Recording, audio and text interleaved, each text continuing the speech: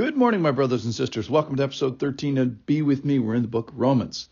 Yesterday, we honored the question, is God unrighteous?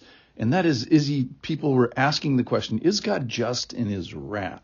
Now, the irony with that question is if you're a person who asks the question, that means you're human. We're going to find out later you're 100% accountable, and that you're 100% unrighteous yourself, and you're in the need of grace.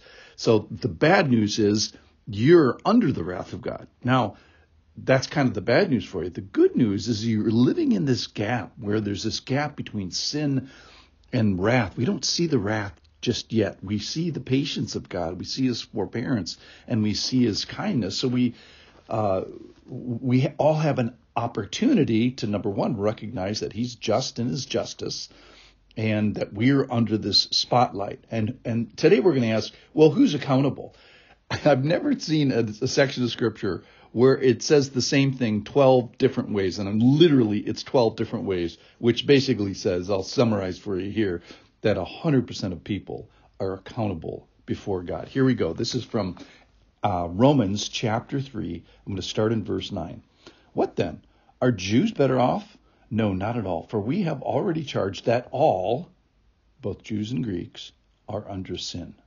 As it is written, and he's going to quote, I think it's 9 different Old Testament scriptures here, all crammed together. Here are some of the quotes. None is righteous. No, not one. No one understands. No one seeks for God. All have turned aside. Together they have become worthless. No one does good, not even one. Then he describes them. Their throat is an open grave. They use their tongues to deceive. The venom of asps is under their lips. Their mouth is full of curses and bitterness. Their feet are swift to shed blood. In their paths are ruin and misery, and the way of peace they have not known.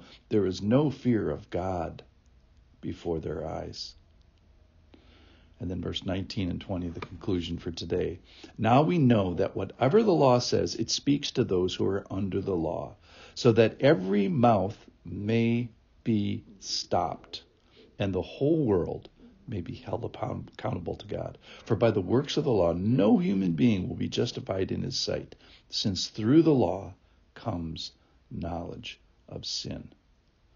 So today's title is a stop sign on my mouth, because I think it's the best image after he goes through this litany time and time again of 100% of people being accountable. Then how should we respond? Well, we should all put a stop sign over our mouth, and this vile tongue that we have should be stopped, because we realize, like, oh my goodness, I'm the one that's in trouble. I'm the one that's accountable before God. So the irony is that if you're considering this question, the question of, hey, is God just? Is he just to open his can of wrath? If you're considering that question, then you're the one that has the opportunity.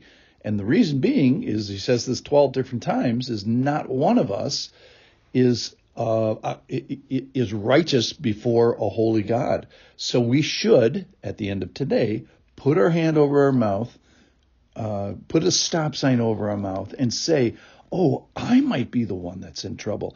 It's me that could be in judgment. It's me that is in judgment. And as I am judged, I am found wanting. So kind of a good conclusion today is, oh no, this means me. And if you're a person who's had some spiritual leisure, if you will, to make an accusation against God that he's not good for his wrath, then you also have the leisure in this gap, this patience of God, to consider that this is a just God, that he is right in his judgments. And when he considers yourself as a recipient of God's judgment, he is righteous in doing so. And this should lead us to every mouth being stopped, and the whole world, every individual held accountable, and in a sense, as we stand here today at least, unjustifiable in our own resources. So when we ask the question, hey, what will you do about your sin? What can you do about your sin? All of us see what's in our pockets, and we turn our pockets inside out, and we got nothing. So what will you do about your sin? What can you do? What do you have in your pockets? What abilities and resources do you have to bring to bear against your sin and against the judgment that is upon yourself? The answer is nothing, nobody, no how. So every person has enough knowledge. Nobody can claim ignorance. Remember, he first threw the Gentiles under the bus, saying, hey, creation condemns you because you should know enough about creation to know enough about God to respond appropriately about God. That's the Jew, the Gentile. And then the Jew, even worse, you guys have the law, and it says here that the law gives knowledge. It's been a tutor for you. So if the Bible stopped right here conceptually, 100% of people would be under condemnation. There would be no fix. There would be universal guilt. There would be grief, because everybody would be held accountable for the sin, and appropriate anger of God and punishment of God would be, that is his wrath, would be foisted upon humanity. We would all be standing here with stop signs over our mouth. So in conclusion, if you're asking the question, is God right to judge? Well, then you also have the leisure, the spiritual leisure, to consider his punishment, to consider his wrath, and you have an opportunity to call your sin sinful.